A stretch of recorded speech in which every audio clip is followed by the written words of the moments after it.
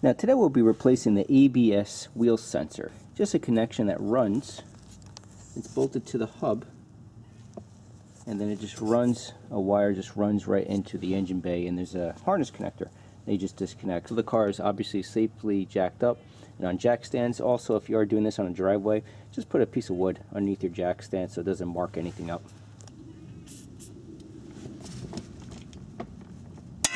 There we go.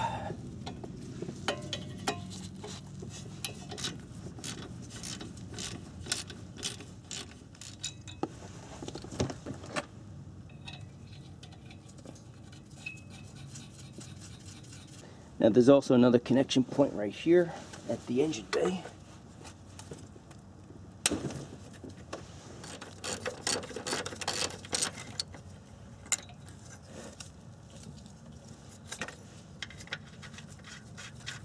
And then if you follow the wire at the rear of the hub, you'll find a connection point.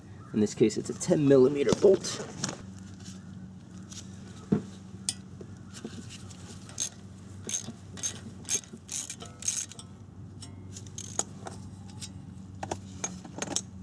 And then very, very gently, because these can be very, very fragile, very, very gently, just pry this up. And there you go. So there's your old sensor. Now there's a connection point inside the engine bay.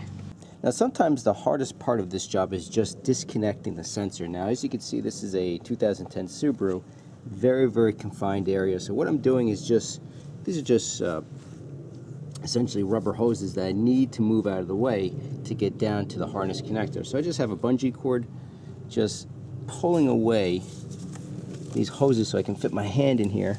Now I had to do this off camera, but right down there, let me see if I can zoom in here.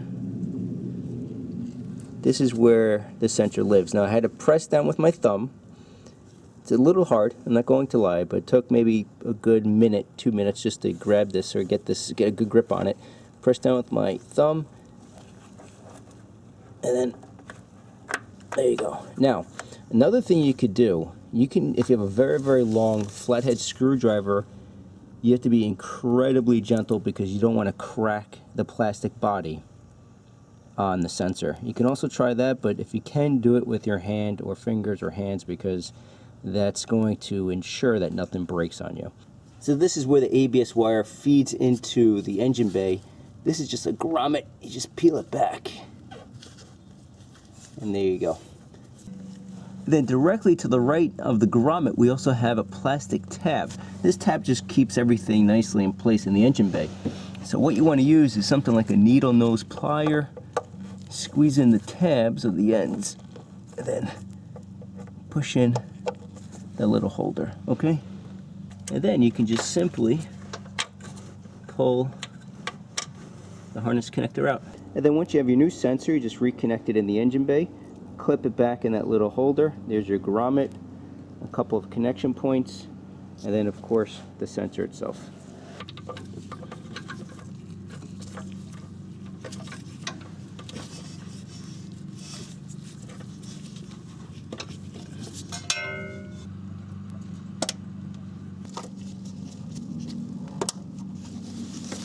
And when it comes time to reinstalling the grommet, I like to use the back end of a screwdriver just to make sure it's firmly in place.